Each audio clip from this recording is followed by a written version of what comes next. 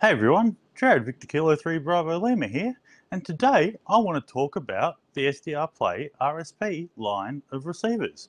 But before I get into that, I just want to talk because you may have noticed that I've had some work done. Now, there was a few people out there on the internet who thought that I didn't like ICOM. So I went down and I must say I didn't pay very much because I try and keep my money to buy new, what's it called again? RSPDuo. You'll hear me call it SDR over and over again, but it is an RSPDuo. So I didn't pay top dollar, and I must say I'm not entirely pleased with the results, but I think it should be pretty plainly clear to see now that we love ICOM. And once again, Tesla was right. We do love ICOM. So now that we've addressed that controversy, let's talk about what we're here to talk about today, which is the SDRPlay line of receivers. So the SDRPlay RSP2 has been my standby favourite, I guess, bit of test equipment in the shack. Now, a lot of shortwave listeners use them as receivers. They rave about them. I've had so many people email me and say, hey, have you plugged that into your full-size antenna? Have a listen to it. Because I've seen my videos using it as a spectrum analyzer and a whole bunch of other things, but it makes a fantastic receiver too. So when the new one came out and it had dual tuners or dual receivers that could receive on vastly different frequencies, and it was phase coherent, I thought that's something we'd really love to play with. So Rate My Radio went ahead and obtained one of them. Now in this case, we're talking about the RSP Duo. Now I'm going to call it the SDR Duo in the upcoming video software demonstration. I'm doing a screen capture. You can sort of see in the background that I was publishing the video, or have published the video. I haven't published it yet, but I'm about to. And the reason I haven't unplugged it is it's actually still running. Now getting both, even on my big gigantic screen, getting both of the receiver windows to fit in a nice YouTube video size window was a bit of a challenge, and I don't want to turn it off. So it is all plugged in. This is the unit. I'll try and get it nice and close for your scrutiny. It's got a lovely metal chassis. It's got, what have we got here? Tuner 2, 50 ohm input, SMA connector as usual. This one has the bias T you can turn on. It's off by default. That's basically a 4.8 volt DC float, if I'm correct. 4.8 or thereabouts. So you can run a preamplifier upstream somewhere. That's off by default. So that's just an important factor if you're going to use this as a bit of test equipment. Don't turn your bias T on, or you're going to put 5 volts essentially of DC in line with everything, which you probably don't want to do. Tuner 1 can be connected to either high Z, which is good for things like doublets, ladder line fed, that sort of thing, or you've got a 50 ohm input as well. These are standard features that you would have seen on the RSP2. Now there is an RSP2 Pro which had the same, I believe, or similar metal case, but I went for this one at the time, not knowing how much I was going to love it. If I had the time back, I would have gone the Pro, but this has been fantastic, and it does have metal shielding on the inside, so I really can't fault the RSP2, but this thing is something else, and I want to show you that. So I'm going to stop waffling, and I'm going to get to the screen capture portion of the video. There's a lot to see here. It's in 1080p, so please do maximize the window, and you'll see it all. Anyway, stand by, and you'll see me again soon. Okay, I'm back now. The SDRPlay SDR Duos all plugged in. I've gone and arranged both instances of SDR Uno so I can present them in a 1920 by 1080p resolution. On the left you have the first instance that is running, that's monitoring the 23 centimeter band, and on the right you have the second instance, and that is monitoring or receiving the 40 meter band. I have transmitters here set up to transmit on both 23 centimeters and 40 meters, and that's what we'll be doing to test reception at the same time. Pretty hard to find locals on 23 centimeters, especially when you don't have any antennas. for that band, but I do want to show that you can listen to vastly different bands at the same time with the SDRPlay SDRDuo. And I think that's pretty cool. The fact that it's got two independent tuners, they can be, in this case, look, I'm not going to do the mouse, but 1.2 gigahertz. Let's just stay with that, away from each other, and it's all hunky-dory. So what I'm going to say is, at the moment, they're both receivers are currently running. As you can see, you've got your stop there. That means I've started it, and same with this one. Now, I've gone and optimized the displays to some degree to give you a, well, this one I might be able to zoom in on a little more. Let's see. Nope, that's the maximum zoom at my current settings. And this one, once again, the maximum zoom. As I said, I've sort of optimized them. And I've also optimized the receive bandwidth. So I'm going to be receiving 3 kilohertz on 7 meters of SSB, lower sideband. And on 23 centimeters, I'm going to be receiving FM at 15 kilohertz. So you can see the differences there. Anyway, enough of that. Let's get to the one last thing I want to show you that makes this really, really useful before we start the demonstration. And that is, if you go in your main control window here to settings, out, you can select which channel you want your output to come from each instance. So I'm going to go with left for 23 centimeters. As I said, that's the left section of the video. And I'm going to go with right for 40 meters, which is the right section of the video. You have no idea how hard that is for me to explain because I don't know the difference between left and right. If you tell me to go left in a car, if you're giving me directions, there's a 50% chance I will actually follow it. You have to point for me. So bit of a struggle, but we got there here at Rate My Radio. Okay, so let's get to it. They are both running, they are both squelched at the moment. So firstly, we will introduce 23 centimeters. Give me 1 second. Hello, this is Jarrad VK3BL Bravo Lima, testing the 23 centimeter band reception of the SDRDuo.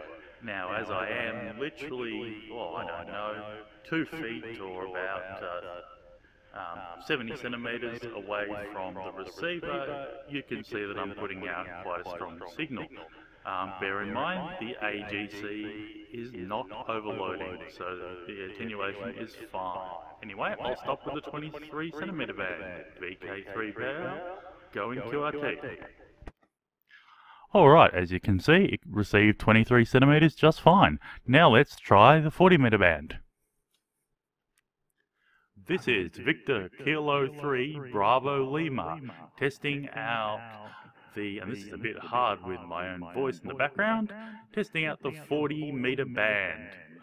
We are demoing the SDRPlay SDRDuo, and we're receiving 2 vastly different frequencies at the same time.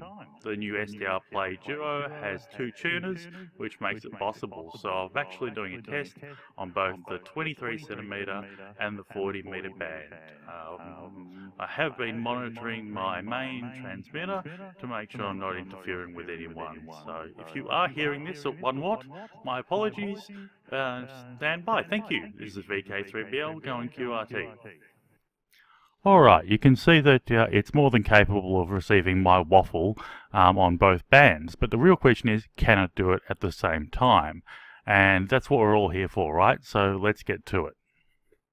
I'm going to turn the volume right down on my sound card and monitoring, because I'm going to really stumble if I hear both my voices at 2 different frequencies and pitches and all that at the same time. So anyway, stand by.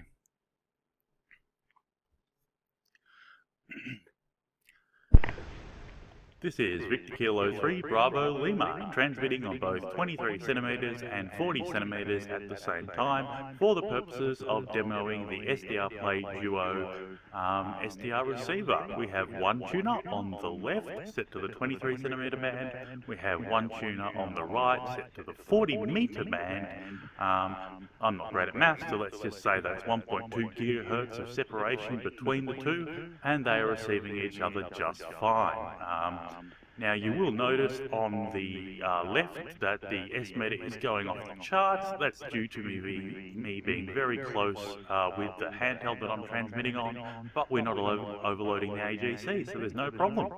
And as for the 40-meter band, I am receiving on a vertical antenna that's outside and transmitting on a dipole. So at 1 watt, we're about 30 dB over. Once again, not a problem, and a beautiful clean signal there coming out of the IC7610. So I must thank Ross of Strictly Ham for lending me his Kenwood Tango Hotel 59 handheld for 23 centimeters, because I didn't have any 23 centimeter gear, and that would have made this test really, really hard. But I don't think you can get much further away in frequencies than 1.2 gigahertz, and I really do think it shows off the capabilities of the dual tuners in the SDRPlay to receive two vastly different bands and to receive them well at the same time.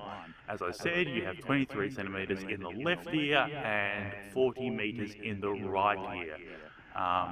I did start the video by playing them separately, so if you want to hear what they're like in isolation, go back in the video, but you're hearing them, I guess, in some form of stereo right now, even though they're being transmitted in vastly different ways. The 23 centimeter transmission is on FM, what's considered, I guess, wide FM these days at 15 kilohertz. The 40-meter transmission is on, well, once again, what's considered relatively wide SSB. It's LSB at 28 kilohertz bandwidth. So, very different modes of modulation, or vastly different, I guess. Vastly different frequencies, but with two tuners in front of a single ADC, the SDRPlay Duo can do it all. So very, very happy with the performance of this, and I'm going to stop waffling now. You've heard enough of my rubbish to make up your own mind, and back to the rest of the video. Thanks for watching this section. This is VK3BL going QRT and off the air, and hopefully no one heard any of that because, well, it doesn't really matter. I suppose you're going to see it on YouTube, but you get the point. I'm just waffling and talking to myself. VK3BL going QRT. Okay, so there we go, guys. Courtesy of quite a bit of waffle from myself, we've demonstrated that the SDRPlay SDR Duo can in fact receive two signals with different modulation techniques, on vastly different frequencies, and it can do it at the same time with quite strong signals, and it can do it really, really well.